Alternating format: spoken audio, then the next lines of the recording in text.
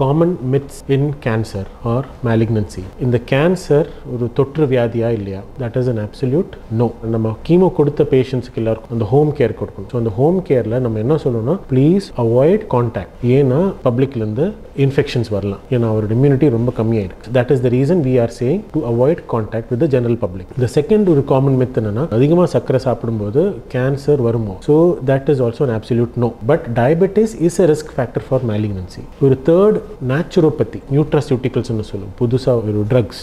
The fourth myth is surgery இல்ல biopsy நம்ம அதிகமாக பண்ணும்போது அந்த கேன்சர் வியாதி பரவி இருக்குமா இல்லையா? That is also an absolute no. There are certain risk factors. The fifth common myth, family history. So அதுக்கு genetic testings நிறைய இருக்கு, screening protocols நிறைய இருக்கு. So please follow those protocols. Please follow the screening practices and guidelines that we advise. அப்படி பண்ணா ஒரு அளவுக்கு cancer prevent பண்ணலாம். But it is not a myth. There is a risk factor. ஒரு 5% சான்ஸ் இருக்கலாம். Sixth common myth is the use of mobile phone. ஒரு டைமில் நிறைய மொபைல் ஃபோன்ஸ் யூஸ் பண்ணும்போது there was a risk factor for brain tumour. அந்த research எல்லாமே பொய் தான் சொல்லியிருக்கு. So there is as of no there is no astounding evidence to say use of mobile phones will cause brain tumours. Seventh ஒரு மித்னா power lines. நம்ம வீட்டுக்கு மேலே power lines இருக்குது, எலக்ட்ரிசிட்டி கிரிட் லைன்ஸ் இருக்குது, டிரான்ஸ்ஃபார்மர்ஸ் இருக்குது. அந்த ஏரியாவில் சுற்றி பற்றி இருக்கும்போது கேன்சர் வருவா இல்லையா? That is also an absolute no.